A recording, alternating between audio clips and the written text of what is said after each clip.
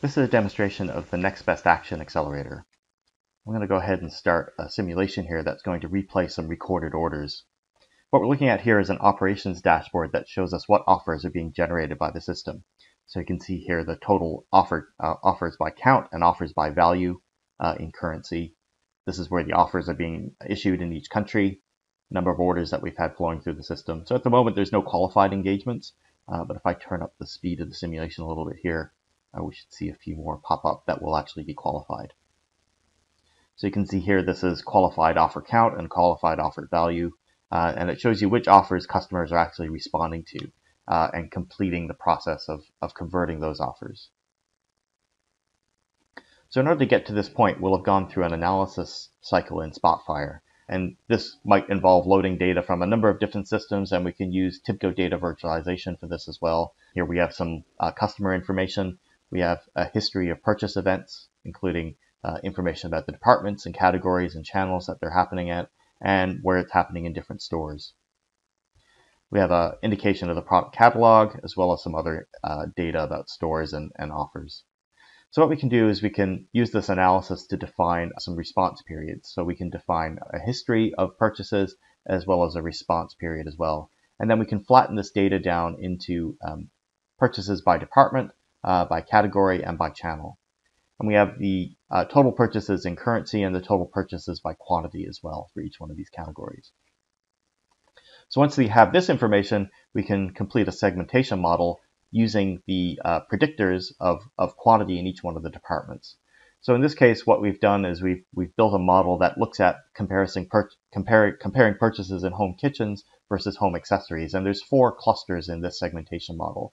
So this cluster here represents people who didn't buy anything in either one of those categories. This one is people who bought from home kitchens. This one is people who bought from home accessories.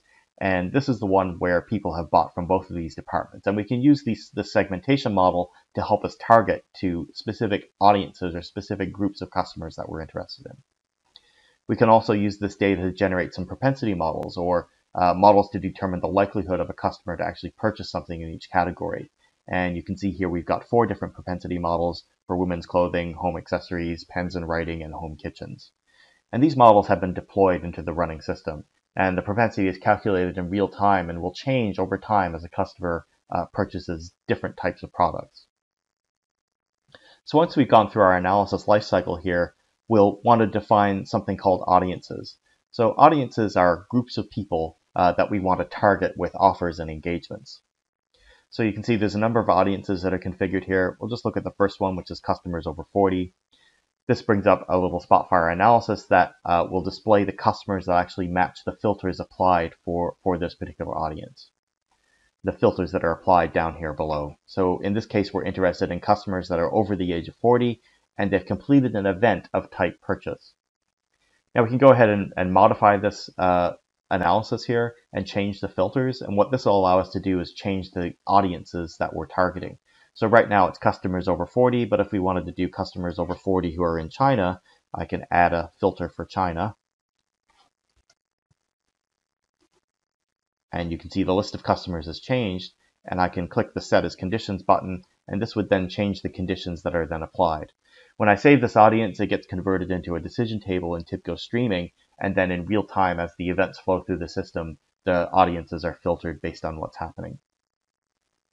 So the next step in the engagement lifecycle is once we've defined audiences, we want to then define engagements or campaigns. And engagements are interactions that we want to make with that customer. And again, there's a number of engagements that are defined here.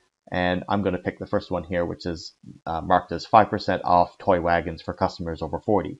So you can see this matches the audience that we just defined. So the audience is the group of people that we're going to target with this engagement. And what we want them to do is what's called a qualifying context. So we've identified an audience, we've started an engagement. If they complete the qualifying context, then what they're going to receive will be the next action. So in this case, we want them to purchase this particular product, and we want them to buy at least 2 of them. And if they do that, they will be awarded a coupon, which is for the actual same product that will give them 5% off.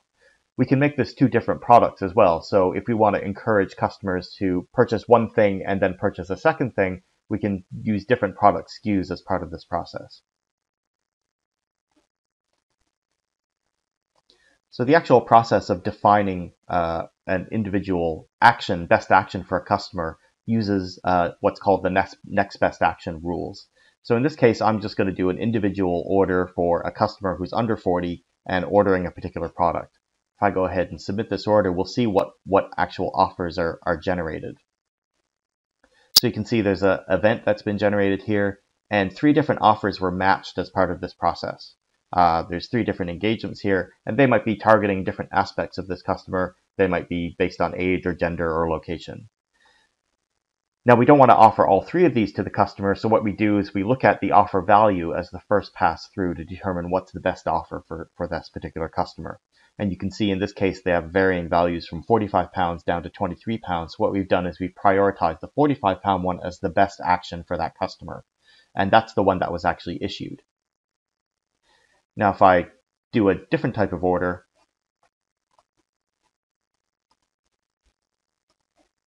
I'll submit this order. It's slightly different. In this case, it's going to generate an engagement probability.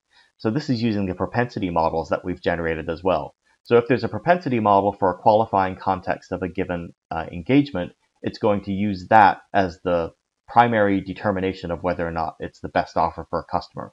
So you can see we have 2 offers here that have engagement probabilities. 0.49 is better than 0.27. So in this case, this is the offer that we issued to that customer.